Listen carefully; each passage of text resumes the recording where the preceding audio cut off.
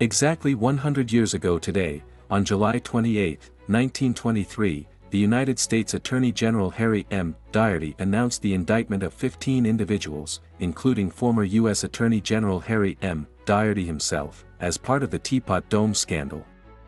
The Teapot Dome scandal was a major political scandal during the presidency of Warren G. Harding, involving the illegal leasing of federal oil reserves in Wyoming and California.